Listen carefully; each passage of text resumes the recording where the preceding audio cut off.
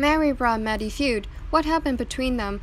Meri Brown is undeniably close to Robyn's children. She adores her sister wife's two youngest children, Solomon and Ariella. However, it appears that she does not enjoy being a grandmother.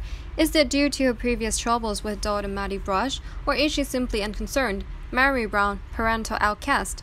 Meri could only have one child, although the other women could have six. She and her husband, Cody, attempted to grow their family but were unable to do so. They were fortunate to have a daughter, Mariah. Any subsequent attempts were, unfortunately, futile. After Cody married his fourth wife, Robyn, it became a storyline for the show for a while. Robyn offered to be Meri's surrogate after they had their first child together. IVF was an option, but because Cody and Meri's marriage was in trouble, Meri chose against it. Despite the pressure from Mariah and Cody, she decided to have only one kid. Her life underwent many twists and turns, and in the end, her marriage to Cody became little more than a friendship. Meri was all alone when the family moved to Flagstaff and the pandemic struck.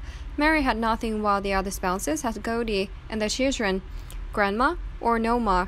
Meri Brown said that living in one house with all the craziness was challenging. The kids were constantly coming and going. As time passed, she was said to be experiencing problems with Chanel's daughter Maddie. This was documented on social media, and it should not be forgotten that Meri was somehow excluded from Maddie's first child's birth. Meri's heart was broken by the occurrence, but she has never been very grandmotherly, according to Reddit. Meri stated in a screen grab that she did not have a designated grandma name. The other wives revealed their names, but Meri seemed unconcerned. Is Meri treated like a grandma by any of the grandkids? I know she's not close with Maddie, but hopefully she sees McCarthy's kid. The thread started.